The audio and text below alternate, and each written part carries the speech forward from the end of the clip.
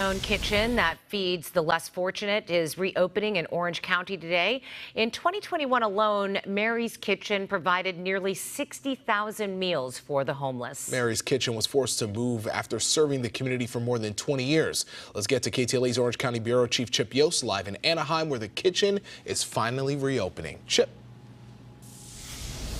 Yeah, hey there, Pedro and Sharia. They had kind of a soft opening for Mary's Kitchen, which now has a new location, a new look, and really a new mission. This is the new location behind me. Looks nothing like the old location. If you remember that, let's show you some video of the old location. The old location was on Struck Avenue near the Orange Police Department in the city of Orange. Had been there for more than 20 years. They had served meals, warm meals to the homeless there for more than 20 years and also provided other services. However, the city had called the location an attractive nuisance, cited an increase in police calls, and also said it didn't fit the future plans the city had for that area. The city owned the property. It basically evicted Mary's Kitchen from that location. Since then, they've been looking for a new one, which brings them to this new location and this new mission we were just talking about.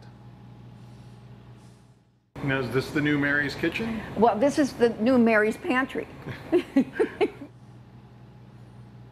That is Gloria Cease. She is the president of Mary's Kitchen. She showed us around the new location and told us about the new mission. No longer will they be serving warm meals to the homeless. She says she looked for locations where they could do that, but nobody, when they told them what they would be doing, would let them buy or lease the properties they were looking at. So they changed things up. They're operating, as you heard there, more as a pantry now. They're going to take food to people in need. And instead of just helping folks who are already homeless, they're going to help folks and families who are in need to try to prevent them from becoming homeless in the first place.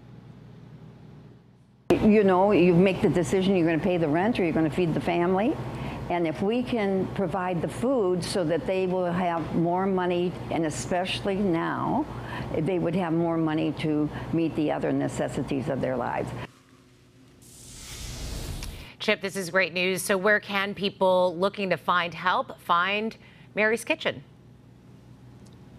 Well, this is how they're going to operate right now. They're going to basically be going out to places instead of having folks come here, because like I said, there was a little hang up with folks leasing or selling property. They didn't want to sell it that kind of location there. So they're going to be going out. One of the places they're going out to is the Anaheim Marketplace. It's a flea market, and they're going to be there on Thursdays from 10 to 12. They were there today. Like I said, it was a bit of a soft opening, but said they got some food and services out to about 100 people who showed up. They're also working with churches. Right now they have about 3 churches they're working with. So those churches will actually put information out to their church members or people in their community about when they'll be out there. But kind of the solid thing they have going right now is on Thursdays from 10 a.m. to noon, they're going to be at the Anaheim Marketplace, not far from here where their new warehouse is located.